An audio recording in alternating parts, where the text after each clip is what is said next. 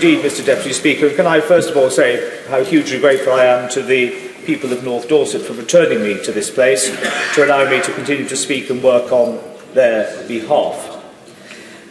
I think it's worthwhile just reminding ourselves that this was a national referendum, and I hear what colleagues from Northern Ireland and Scotland say, but we didn't say that all four constituent parts of the United Kingdom had to vote uniformly. It was a national referendum on a first-past-the-post basis. And it is a very thin veneer of defence for an argument supporting separatism to hide behind when they trot out these lines. For those who have questioned this side of the House's commitment to protecting and enhancing the rights of workers, Mr Deputy Speaker, I hope it won't embarrass or upset the opposition too much when I point out that my party is now the party of the workers of this country. They have voted for us in huge number. And I would have to ask, no thank you, and I would have to ask, I hope a rhetorical question, why would any party in government seek to undermine the rights of those people who have turned in such great number to support us, not least in order to get Brexit done? Now this is, of course, Mr Deputy Speaker, a sad day. Other colleagues have commented upon the paralysis which we've endured over the last 18 months or so. Today should have been taking place to allow exit from the European Union in March. So I do hope that a spirit of broader pragmatism and cooperation can break out. And a number of people have reflected upon some of the key messages of the electoral event of last Thursday. My take is that it was a civil war, but without the blood.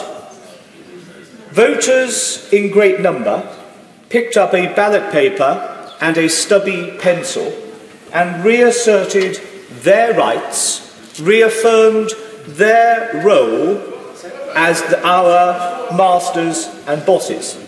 And we cannot, as Democrats, ask the people of this country to give us a decision, and then when we find it either surprising or inconvenient, find every trick in the book to try to evade and dodge it. Because I noticed in my postbag, and I'm sure other colleagues found this as well, up until May of this year, I seemed to be inundated by constituents who had ideas about how to break the deadlock, break the impasse, move things forward. But after May, and certainly after the elections to the European Parliament, people were starting to write to either say they were so fed up they were minded effectively just to opt out of the democratic lives in this country, or worse, were trying to explore avenues of civil disobedience in order to some way ventilate their growing frustration at the arrogance of too many people in this place who thought that they knew better than the people. And what greater exposition of that arrogance was there just last week from the campaign from the Liberal Democrats? Illiberal and undemocratic, worthy of neither titles that they give to their names.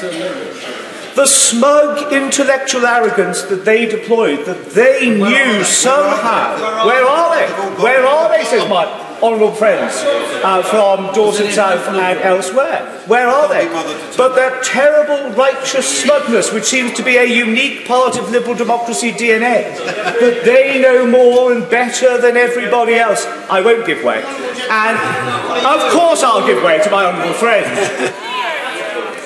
On the point of smug, can I invite him just to reflect on the result in Scotland and remind the House how many of his colleagues were here from Scotland before the election and how many were returned after it?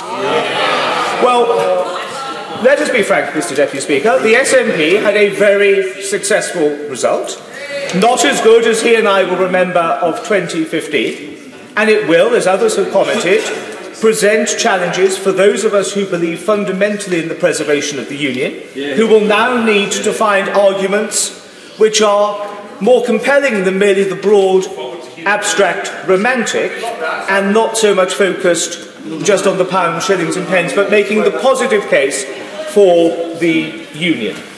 And I think that is an important point, because as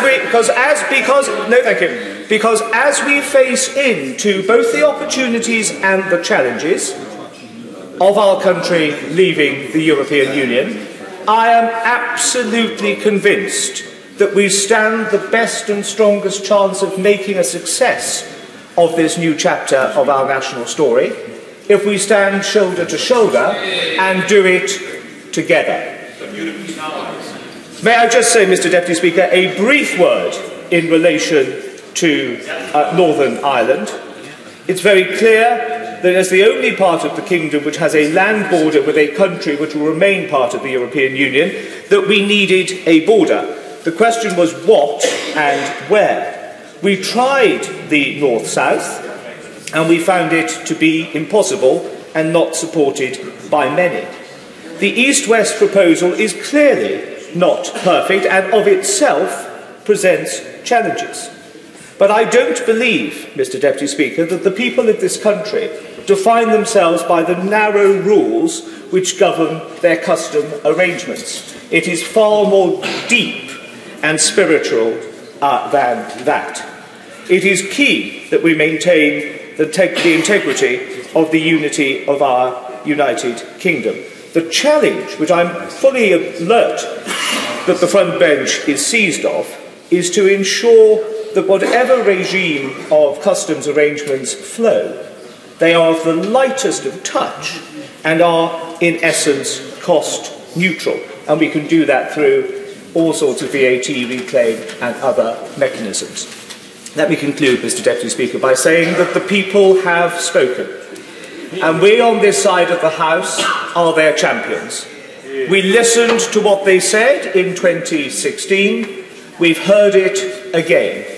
The challenge for this place, we on this side of the House, are fully armed to ensure that we restore the democratic legitimacy of this place, the national respect for it. The challenge will be for opposition parties now to put aside the arguments which they have deployed in full sincerity and in good heart, but simply they have lost. It is time to move on. This bill gives us the opportunity to do so. It has my full support.